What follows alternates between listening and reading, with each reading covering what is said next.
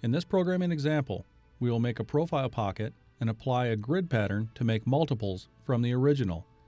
From our example part print, you will see that we have 4 profile pocket shapes.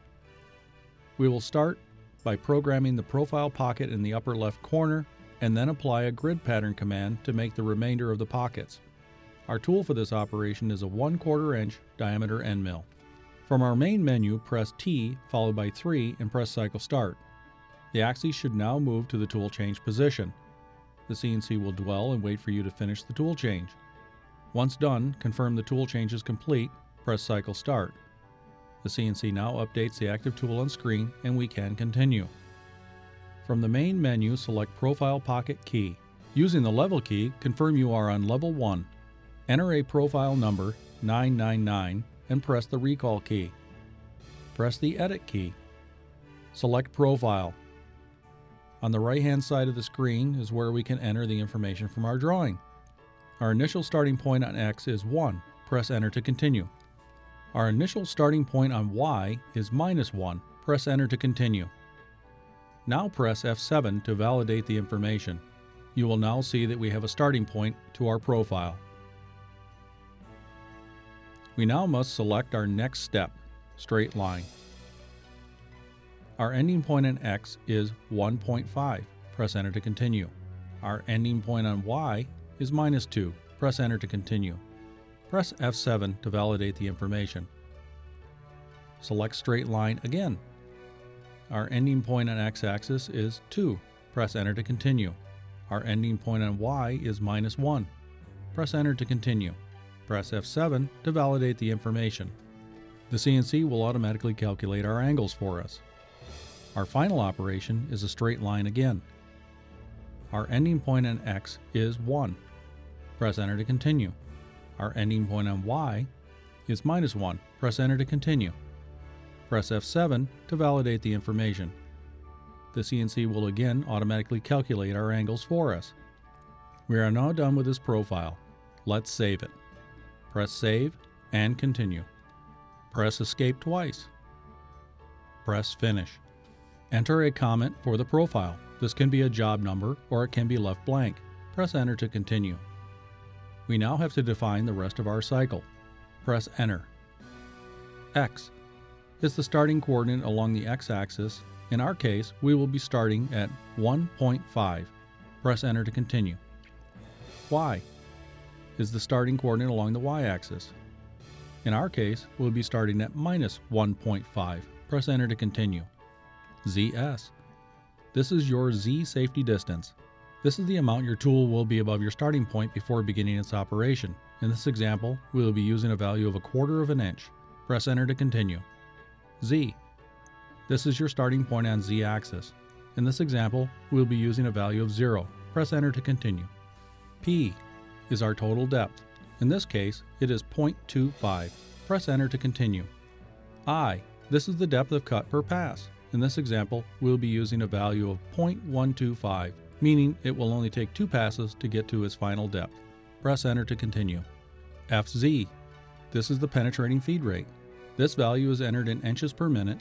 In this example, we'll be using a value of 5. Press Enter to continue. Using the half key to select if you want coolant off or on during the machining process, press Enter to continue. F. This is your roughing feed rate along the axis. In this example, we are using a value of 5 inches per minute. Press Enter to continue. S. This is your spindle speed. In this example, we are using a value of 2000 RPMs. Press Enter to continue. Using the half key, select if you want the spindle to turn clockwise or counterclockwise. For this example, we will select clockwise. Press Enter to continue. T is your tool number. In this example, we are using tool 3. Press Enter to continue. D is your tool offset number.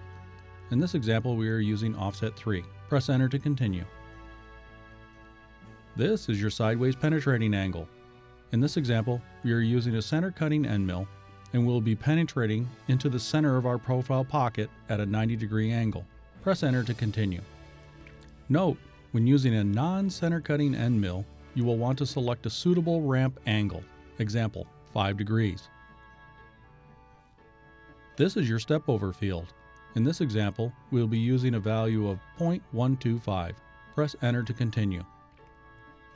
We will not be doing a finish pass, so please confirm that our finish tool is set to 0 under the finish section. Now combine the operation with grid pattern position. Press the grid pattern key. The cycle takes our X1 and Y1 from our previous cycle. Use the half key, select operation 1 of 3. LX. This is the center distance from your first pocket on X-axis to your last pocket on X-axis. In this example, it is 3. Press Enter to continue. LY. This is the center distance from your first pocket on Y-axis to your last pocket on Y-axis. In this operation, it is -3. Press Enter to continue. NX. This is your total number of pockets along the X-axis. This operation requires 2 pockets. Press Enter to continue. NY. This is your total number of pockets along the Y-axis. This operation requires 2 pockets. Press Enter to continue. The value in this field must be entered in degrees. A value is entered into this field when you are machining a part on an inclination angle. In this example, we will be using a value of 0. Press Enter to continue. This is the angle between the sides. In this example, we are using a value of 90 degrees. Press Enter to continue. Our feeds and speeds are taken from the profile pocket we have defined earlier.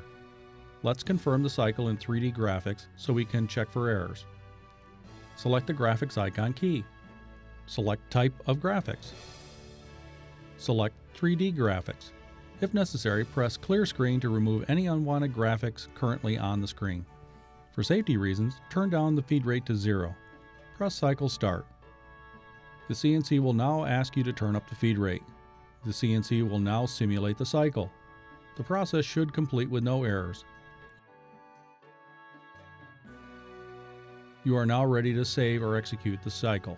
Note, if the graphics are too small, press Display Area and select Optimum Area. The CNC will then automatically adjust the best graphic view. To execute the cycle, press Escape 3 times. You now see that there is a Cycle Start icon at the top of the screen. Turn down the feed rate to 0 and press Cycle Start button to begin executing the cycle. This concludes the profile pocket with grid pattern example. Please feel free to rewind, pause, and review any parts of this video to improve your knowledge of the 8055i MC CNC control.